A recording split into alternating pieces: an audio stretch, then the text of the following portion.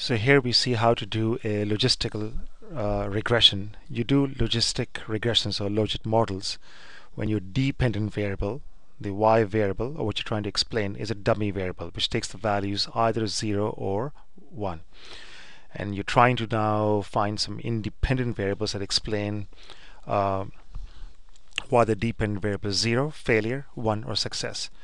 So what I have here is the online ad dataset. It's the same original dataset. What was the survey campaign, the number of the respondent, their income, age, whether they were aware of the campaign, their opinion of the airline. And here's the critical thing, the intention. What was the intention to buy?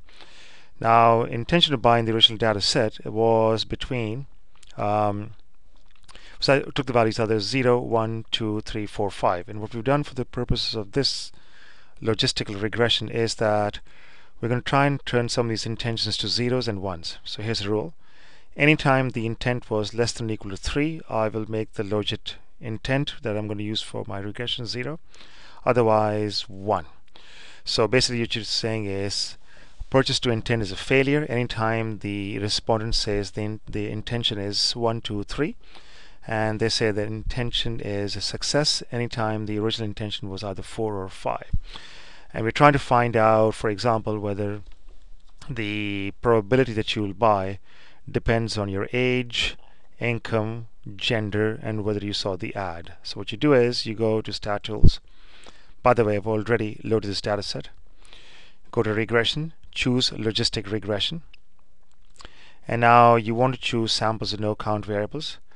See that I've already chosen income, age as one of the several independent variables. Go down like this. You will notice I say logit intent. That's the revised intent variable that takes only the values 0 and 1. I also have female. I also have treatment as the independent variables. Check the box that says include classification summary. Hit OK. Ignore error messages, and you finally get this. So here's the result. Notice there's no r squared.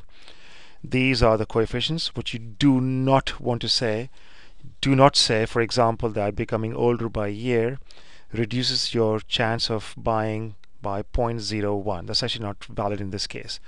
In this course, you only pay attention to sign. So basically, getting older reduces your chance of buying, and you only focus on the statistical significance. In this case, there are no t values. You would have to focus on the p values, which tell you, of course, when the coefficient is statistically significant. Instead of r squared, we have on the rows what the actual numbers are. So what it's saying is, of the number of ones in the data set, the model correctly picks up 172 of those, which means there's a success rate of 53.92%.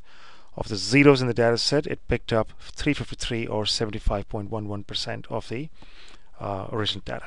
And that completes this tutorial.